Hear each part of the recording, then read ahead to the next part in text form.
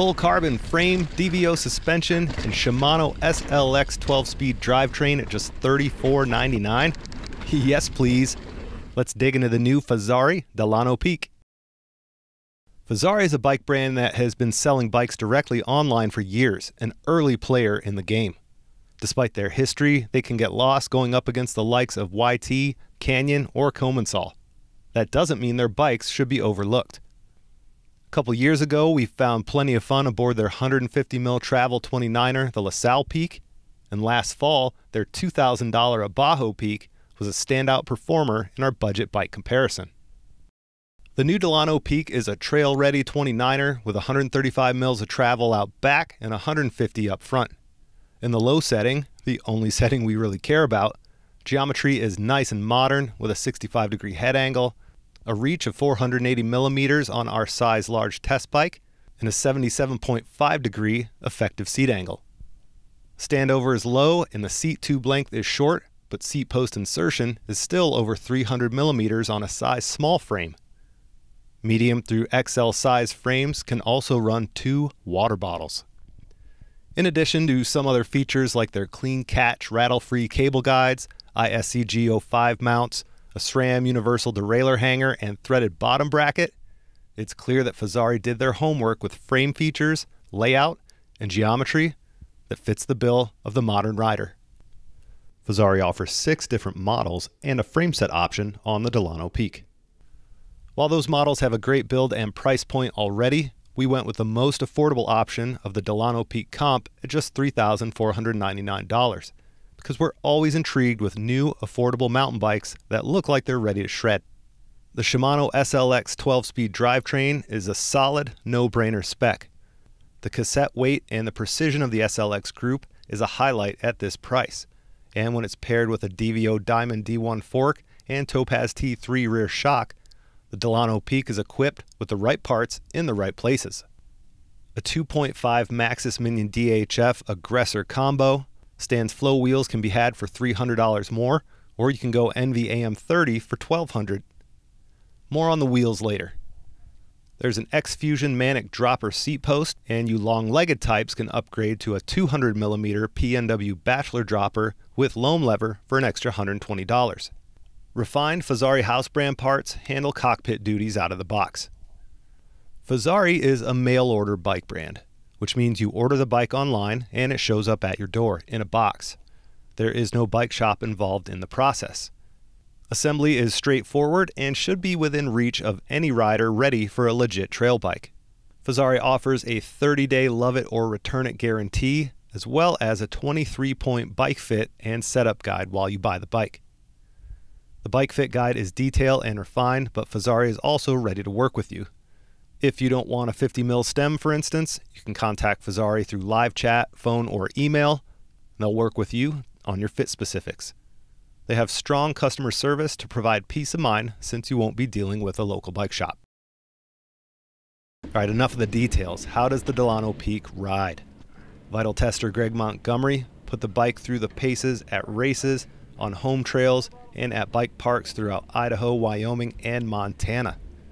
His last 3 days on the bike, he clocked 51,000 vertical feet with shuttles and lifts. Let's see what he has to say. Prior to receiving the Delano Peak, I had to run through an extensive 23-point bike fit and setup procedure. The form was comprehensive and resulted in a bike that was very close to the ideal setup for my size and weight. The bike arrived nearly assembled and took only a few minutes to be fully operational. At first glance, the frame itself doesn't present a particularly distinctive silhouette. It may not look particularly unique, but the lines of the frame link up nicely in an orderly and aesthetically pleasing form. If I had chosen a word to describe the appearance, I would have used something along the lines of understated. The test period has proven that the understated nature of the bike shone through in more than just the appearance. There weren't any loose bolts, creaks, or defects to report. The build quality of the frame was excellent. The paint has been durable, the pivots are stout, and the cable routing is straightforward. The fit of the large for my 5'11" build was spot on, but I did choose to shorten my bars to 770mm and shorten the stem to 40mm from the 50 that came stock. After I made those changes, I felt like the bike was more confident on the descents without compromising the climbs. Pedaling the bike revealed how steep the seat tube actually is. The actual and effective seat tube angles are very similar, which makes for a much less misleading number on the geometry chart. In this case, the seat is positioned almost directly above the bottom bracket, and any length of seat post is extended. Seated climbing is very comfortable, and I felt like that I could have ridden all day. On that note, I also never had any particular urge to push a climb on the bike. It just didn't have a sense of urgency. Instead, I chose to sit and spin. Traction was exceptional, and I never had the need to flip the climb switch. Overall, climbing was generally uneventful. The Delano Peak just got the job done. The lax demeanor on the climbs was completely offset by its eagerness to descend. The bike was incredibly composed. The long reach, reasonable chainstay length, and dialed suspension worked together to make for a capable bike. I never thought it was cumbersome or awkward. It's still astonishing to me that Fezzari was able to spec suspension of this caliber. The Diamond has multiple adjustments from the typical low and high speed compression as well as rebound. DVO's OTT adjuster is a unique mechanism that aids in the top end of the stroke. The fork itself performed as well as I could have asked. Fezzari nailed the setup from the get-go. At close to 20% sag in the front, I found more mellow trails to be smoothed particularly well. I did end up adding 10 psi to get the front end closer to 15% sag for steeper tracks though. I also added a couple clicks of low-speed compression and a slight turn of high speed. Interestingly, I found the detents on the high-speed dial to be somewhat vague.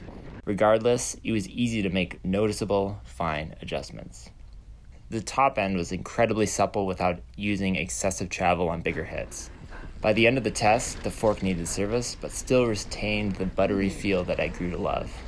The chassis was sufficiently stiff and failed to develop any creaks. Oh, last but not least, it also looks fantastic. The Topaz shock was another standout performer.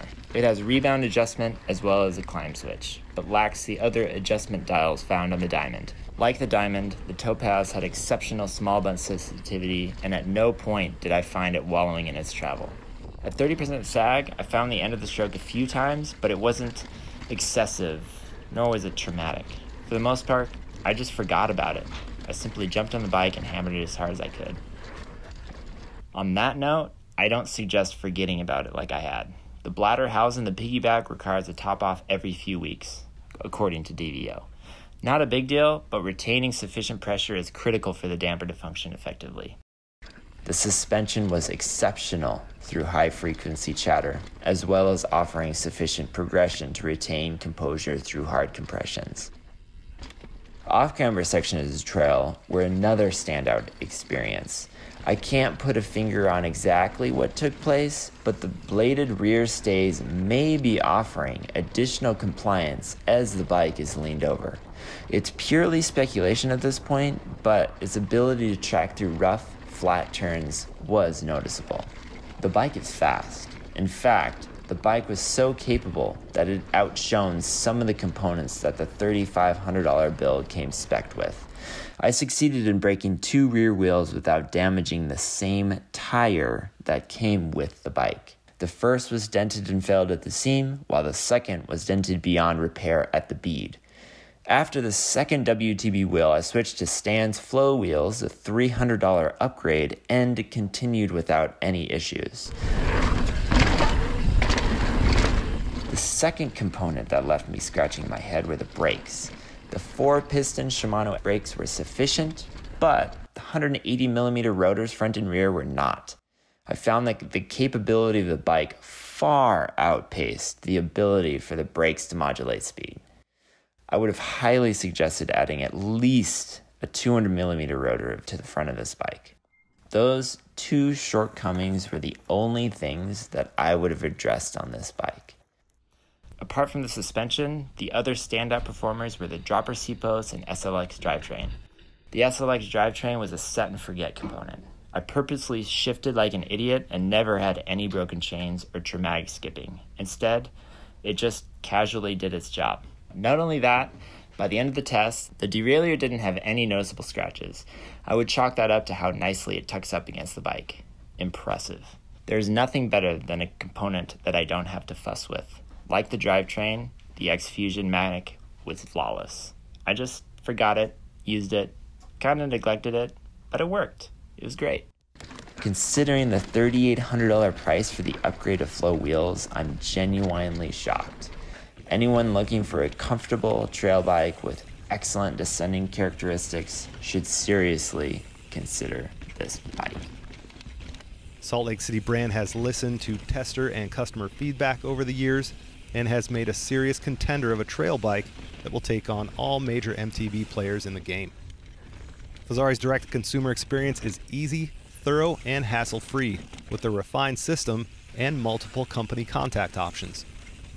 30-day love-it-or-return-it guarantee makes the online buying experience that much more comfortable. The mountain biker willing to take on a small bit of assembly for a large, heaping helping of shredding will love the Delano Peak. Hit up Fezzari.com or VitalMTB.com for all the info.